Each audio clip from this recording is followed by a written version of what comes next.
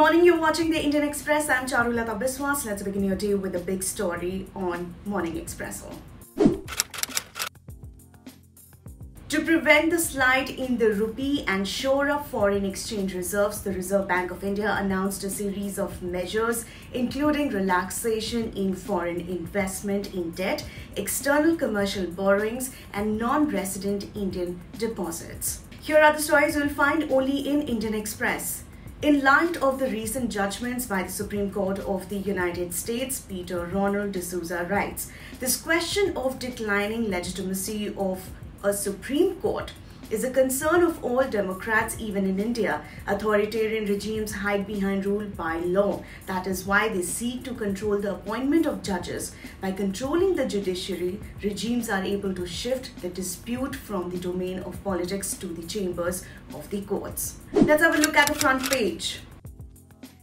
The Directorate General of Civil Aviation has issued a Showcause notice to Spicejet stating that upon reviewal of the recent air safety incidents witnessed by the airline, it was found that poor internal safety oversight and inadequate maintenance actions has resulted in the degradation of safety margins. Prime Minister Narendra Modi said that he called up the Dalai Lama to wish him on his birthday. This comes amid the slide in India-China ties over the military standoff along the line of actual control. Meanwhile, with general insurance companies now allowed to introduce tech-enabled concepts of pay as you drive and pay how you drive for own damage cover, vehicle owners can now buy cheaper insurance policies based on their driving behavior, general upkeep of vehicle, mileage and usage pattern. Here are the must-reads.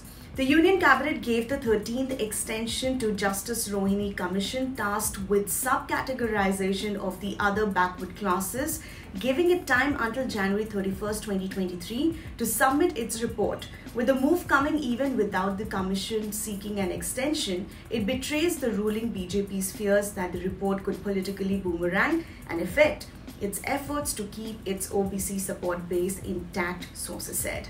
The Uddhav Thackeray-led Shiv Sena could be next looking at unrest from its parliamentary wing. A day after one Sena MP requested Uddhav to declare support for the NDA's presidential candidate, Draupadi Murmu, a rebel MLA on Wednesday claimed that 12 out of the party's 18 MPs would soon join the Eknath Shinde-led faction, a claim not denied by party sources. With Twitter initiating legal action against the Ministry of Electronics and Information Technology, we take a look at why has Twitter filed the lawsuit. Amid increasing instances of fires in electric vehicles being reported from parts of the country, the government has stepped in with a plan to formulate procedures on battery certification and quality control.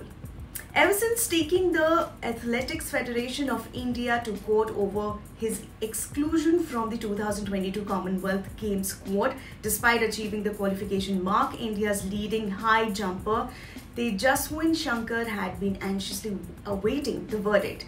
The Delhi athlete's nerves finally eased when the AFI told the Delhi High Court on Wednesday that he would be included in the 36-member squad in place of Quarter Miller Arokia Rajiv. And finally, in today's episode of the Three Things podcast, we talk about Twitter taking the Indian government to court, the Bombay High Court functioning at half strength, and the need to reassess government meal programs.